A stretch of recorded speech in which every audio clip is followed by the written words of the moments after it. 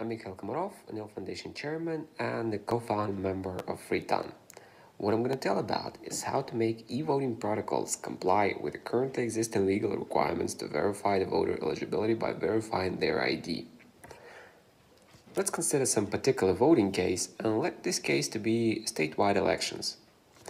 Statewide elections require for the officials to be sure that the voter is eligible. The simplest way to do that is to check their ID. Since this is also required legally, well, we can't ignore that. Next comes the necessity to avoid vote duplication and proxy voting. Then, a ballot box non-malleability, which would allow us to trust voting results, right? And finally, there is a requirement to avoid disclosure of voters' identity using their ballot only. Well, we can't let anyone know whom voted for whom, but we need a valid way to see valid results. We're not the only ones who do that kind of e-voting, right? Well, exactly. There is a related background. First of all, this background is about 5 counties in several states, for example Utah, which attempt to legislate e-voting happened back in 2019, and it wasn't a huge success. Then, thanks to this, MIT released a paper criticizing e-voting, which, well, in my opinion, is a complete failure. Such a paper induced a massive amount of challenge attempts, including challenge attempts from Freetown community, more than 40 attempts actually, and most of them were pretty successful, but unfortunately purely theoretical. Now we think the time for practical challenges come. What makes this particular solution I'm presenting so special? Why have we chosen such particular design? And well, there are several aspects of that. Some of them require special protocols, some of them do not. Well, let's iterate over them. First of all, such an aspect is, well, centralized voter registration. There's nothing special about it. It can be handled without any special protocols. Well, without any protocols actually. Just make a list of eligible voters and you're good. Then, non-malleable ballot box. There is no need for any special kind of protocol in here as well. Any public database works fine. Just use it. But when it comes to ballot verification, it is required to keep the voter ballot connection untraceable. Unfortunately, existing solutions rely on voting data search brute force complexity, which is too weak for statewide elections.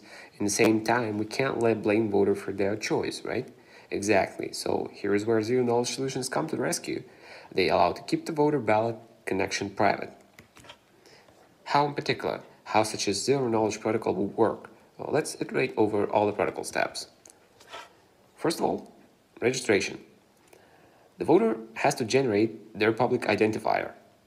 This happens to be key pair, public and the private cryptographic keys. Private key should be kept private, and the public one can be shown to the world.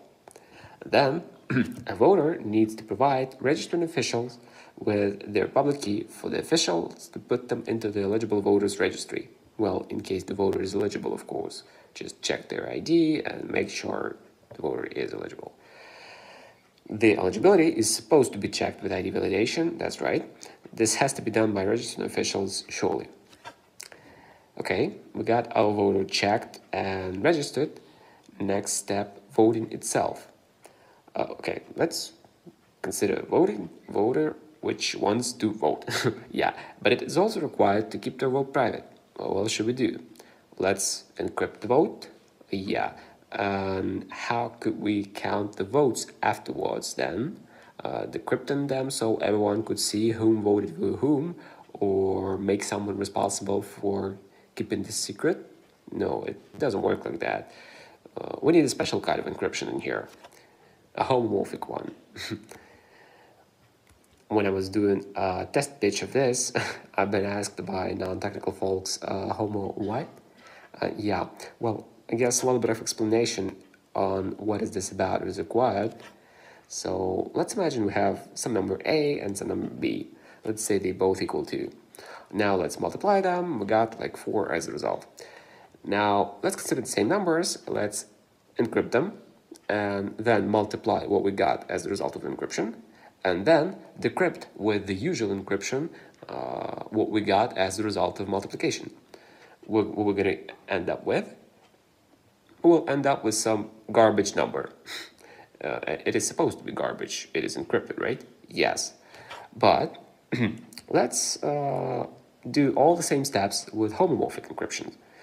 Same numbers, a, b equal 2, multiplication equals 4. Let's encrypt both of those numbers, like a and b. Let's then multiply the result of their encryption, homomorphically encrypted numbers. And then let's decrypt homomorphically the result of the multiplication. What will it result into? Exactly, 4. Magic, you say? Nah, it's just math of a special kind. Don't burn me as a witch. I'm not a witch, please.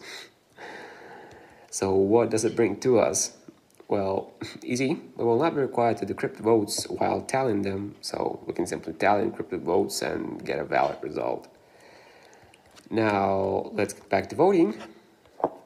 After we got the vote homomorphically encrypted, well, there will be a button which makes things easier for the voters, so nothing to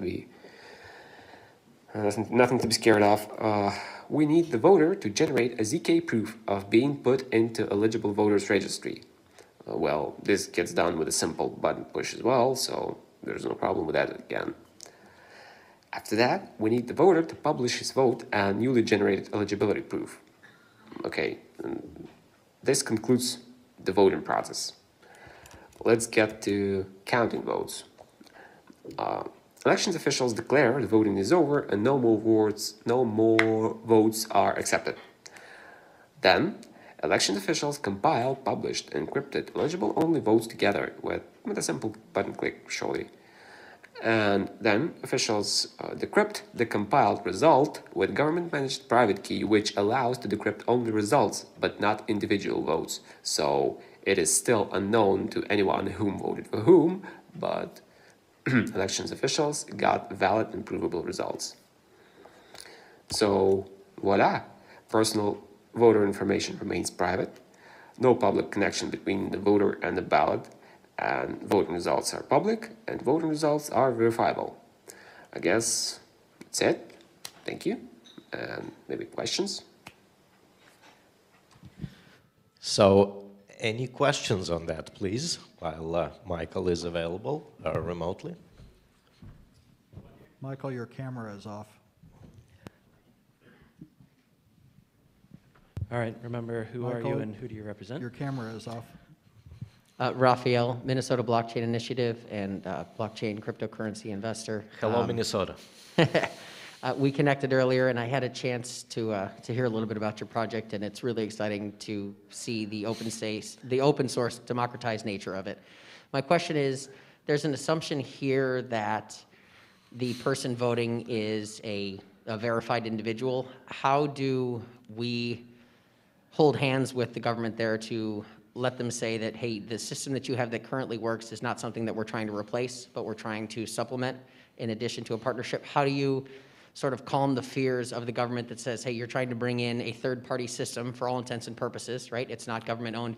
How do you convince these governments to partner with this to realize that it's an additional security layer rather than a security threat? Yes, a great question. Obviously, let's separate the two things. Number one is the theoretical solution that has been developed already, which you have seen as an example. And a completely different thing is implementation, right? It's a long and hard process of adapting what the government and the legislatures are used to today to what is possible. It will take some time. We actually have some people in the audience that are practitioners in government elections, and they are the ones that will be looking at this first to identify what steps are required, exactly as you're suggesting, in order for this to be universally accepted as a good solution. Now, some of the arguments are open source. Anybody can come and audit the smart contracts that are involved here, right? Anybody can do that. And then it's 100% transparent. What we're also trying to do is to minimize the amount of changes that local election officials will have to take into account. So again, the adaptation of this technology is a time-consuming process. How exactly this will be done and how we will convince the government that this is better in many ways than what is practiced today? It's a great question. And we are here to work with local government officials and election officials to hear their concerns and to address them one by one. But again, the system that you just saw is designed to clearly say that this is open. Anybody can go look at the code. It is end-to-end verified and cryptographically protected, right, using all the powers of blockchain. And so with that background, what specific steps are needed remains to be seen. I'm hoping that some of the people in the audience will tell us later about that. Any more questions, please? I think we'll need to move on to the next speaker. Thank you.